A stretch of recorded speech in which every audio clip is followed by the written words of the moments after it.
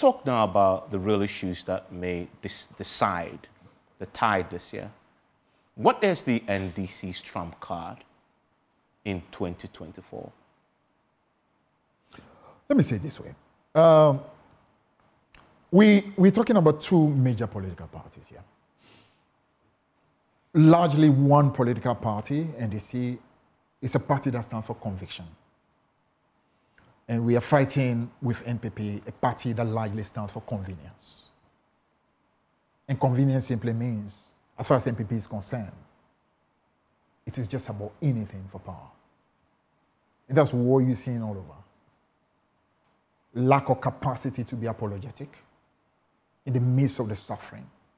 They continue to gaslight the people and deceive the people. That really does not our economic mismanagement at all. It's all because of some external difficulties. That's why the problems are. The city has collapsed. No, it's not because we have mishandled the economy. We are unable to keep our promises and the suffering of the people. No, it's not actually coming from us. It's actually external circumstances.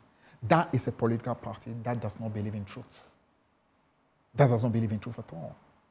Doomsaw is so evident, everybody can see, no, it's not really doomsaw. It's just, what word did they even use? They try to deceive the country, some plants or some equipment that were at fault, because they simply do not have the courage to say, listen, we actually are confronted with an energy crisis. And this energy crisis has been brought because we are not able to, as it were, keep the system the way it's supposed to be kept. That courage, like for example, John Mahama, that courage said, yes, we actually have doomsaw. And I promise you that we're going to fix it, and he did fix it. So it tells you the main difference between the two political parties. One has a conviction to be able to say, things are the way they are difficult, we can do better, and therefore we'll try to do better. So if there is a crisis, you're trying to bring the country on board, acknowledge the difficulty, possibly draw views and opinions from everybody in order to be able to come up with solutions. This group believes that, the ordinary people are not smart. So just continue deceiving them, throw slogans here and there, lie to them. Hopefully they have even forgotten about the fact that I made some of these promises that I'm unable to keep. So we are putting two major platforms together. One platform tries to be as candid as possible. The other platform believes that, listen, all I need to do is to continue making promises left, right, and center, because I made a lot of promises ahead of 2016, and somehow I won power. So why not? Let me continue making more promises, even without acknowledging that it is my mismanagement that has brought the difficulties that we face today. But the NDC is also making significant promises. You're very alike in those promises too. No, if you say we are very alike, it will not be the same.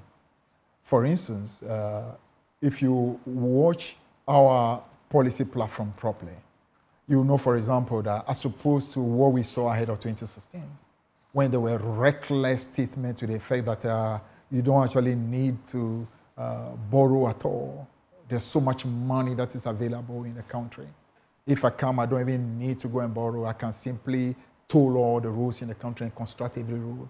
I mean, there's so much money at the level of the central bank. There's no need for borrowing. I will just move the country away from taxation into production, and every problem will be solved. I can solve the problem of Ghana in 18 years and bring about. So these are reckless promises that were made in 2016.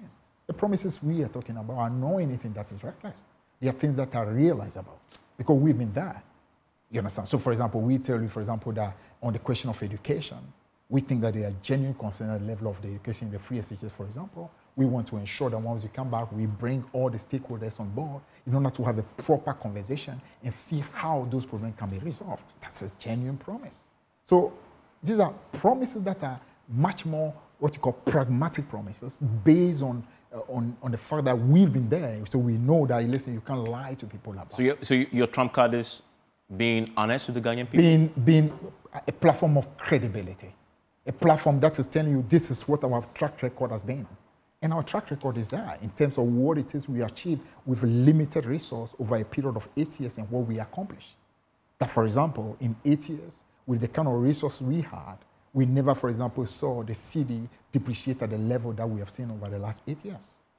But the cedi depreciation at the level of 4 cedi to the dollar. Today we are talking about over 15 cedis. That track record by 2016 has led us to an IMF program.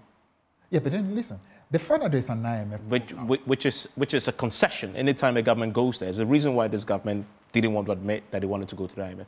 It's a concession that you failed, and you need an external entity like the IMF to come and sit with the king to regulate the economy. That again is the tragedy they have. That again is the tragedy they have, that they are not honest enough to tell the truth to the people of Ghana. Going to the IMF doesn't mean that you have failed.